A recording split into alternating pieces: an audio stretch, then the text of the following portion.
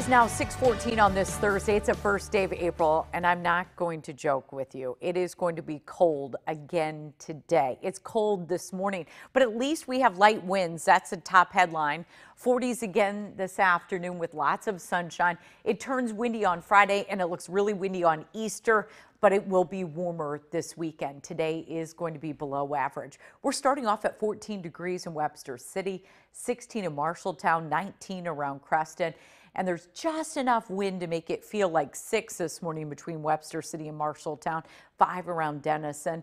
So the winds will not be a factor today. Enjoy it, take full advantage of it, because tomorrow the winds will be much stronger and they'll be out of the south. I'm seeing gusts close to 40 miles per hour in the afternoon, and it looks like they'll stay strong until Friday night.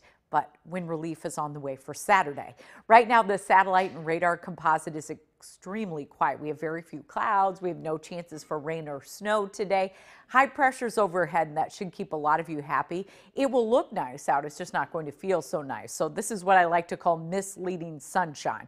Tomorrow we'll get to see a ton of sunshine, but the winds will be strong and it will be warmer. On Saturday, the winds will die back down. It will be nice and sunny, and we'll be in the 70s. So that's a pick day of the weekend.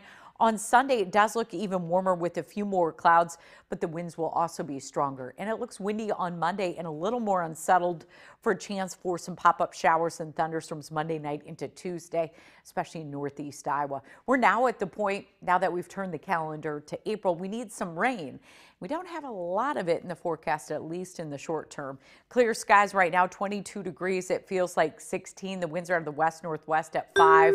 I saw some farmers in the field yesterday. Today will be even better for that, as the winds will be light. Lots of sunshine, 47 tonight. It does look chilly once again, a low of 31, and then tomorrow windy and warmer with highs above average. And we'll climb to 64 on Saturday, 74 by Sunday, 80.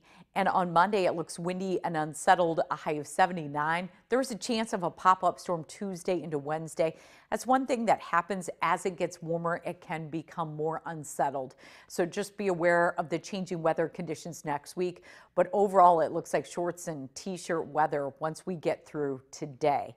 Now, today is still jacket weather. It's cold, especially this morning. This afternoon with highs only in the 40s once again, it gets a 7.